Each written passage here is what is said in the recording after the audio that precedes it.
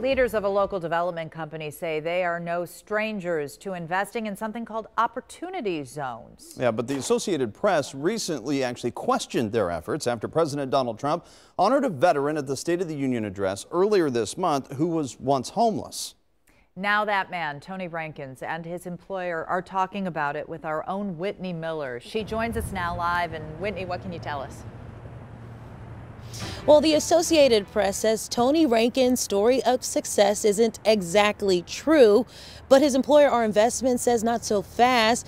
Tony Rankins does live and work in an opportunity zone, and his company is making a way for the homeless. But something good is happening, someone's always try to pour salt on it. So Tony Rankins says he was disappointed to learn questions about his story popped up earlier this month after the president recognized him during the State of the Union address. Rankins was homeless when he was offered a job with Our Investments. The company gave him housing and a job as a tradesman in Nashville. Rankins later transferred to Cincinnati to work on another project with the company.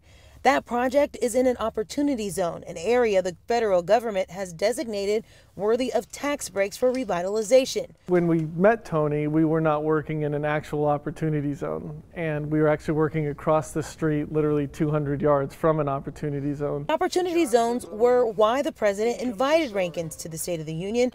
It's also why the Associated Press has questions. The point of the matter, in my opinion, is that we've been working in these areas that are now considered opportunity zones for the last 14 years. Travis Steffens owns the company and says the AP's questions are a distraction from the positive work he is doing to help give the homeless a second chance. For the last 3.5 to 4 years, we've been taking homeless people off the streets, housing them in the projects that we're working in, giving them the tools of the trade. Steffens is about to renovate this warehouse in Camp Washington.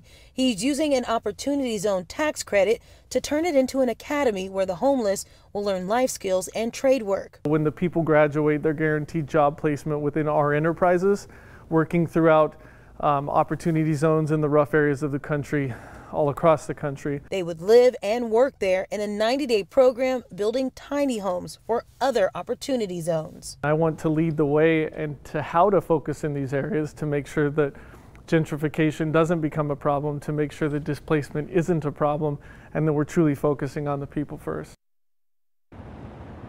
Now that academy would be here in this warehouse. Steffens says it's a 90-day program, and afterwards those men and women would be guaranteed a job with his company. He hopes to break ground next month. For now, in Camp Washington, Whitney Miller, WCPO 9 News.